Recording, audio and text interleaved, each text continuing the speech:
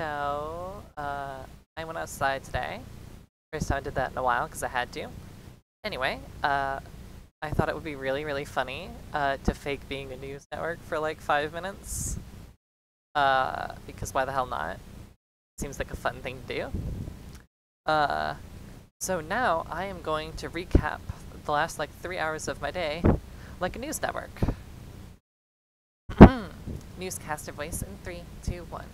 Today on Nyan News, Becky at the local pharmacy was spotted not properly wearing her face mask despite everybody else in the entire facility properly conforming to health standards and social distancing rules. In other news, Karen was pulled over by the police today outside of the bank.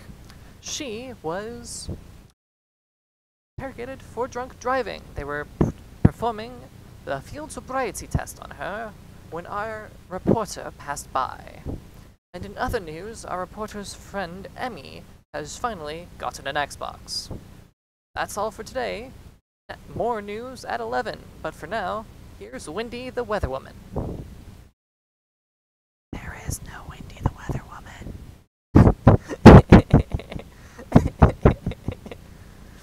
That was entertaining. I know a short video, it was fun. Maybe down the line I could actually do more dumb parody news segments.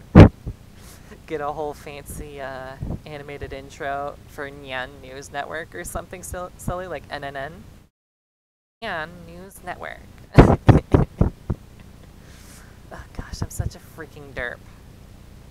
Anyway, that was way too much fun to record, I'm gonna be honest with you guys. Oh, also, I've been streaming a lot more as of late. So, you know, twitch.tv/pig27. And also on my Twitter, there are links to other sites that I can't directly mention on YouTube without getting in trouble, because they're not age appropriate. So yeah, twitter.com/pancakeninja27. You'll see all the platforms I stream on there. And also, frankly, that's like one of the best ways to figure out when the hell I'm gonna actually go live on Twitch or whatever fucking platform I decide to stream on that day. Because I'm a fucking derp. And I don't have a stream schedule yet. I will figure out one. Anyway, thank you very much for watching.